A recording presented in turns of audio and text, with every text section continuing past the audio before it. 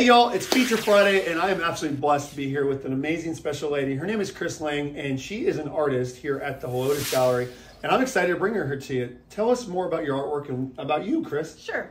I've been an artist all my life. When I retired from banking in 2014, I started taking lessons and switched to oils, which is a whole different media and an old pattern to learn how to paint. These are some of the things that I've done based on my travels to national parks, the wildlife, and the horses that are a part of my life. I love horses, always have.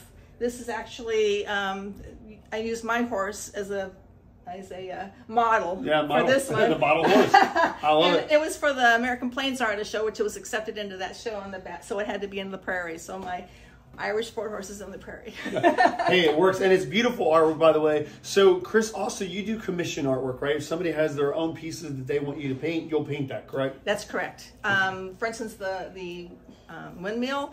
I had a person say I'd like to have a stump in the front with a little bird on it, and I said no problem. So I did it to the size he wanted with the things he wanted. Awesome. Well, guys, if you ever need to find her, she's here as one of the focus artists at Helotes Gallery, but you can also reach her directly. We'll put her contact information down below as well. Thank you so much for checking in. Have a phenomenal day.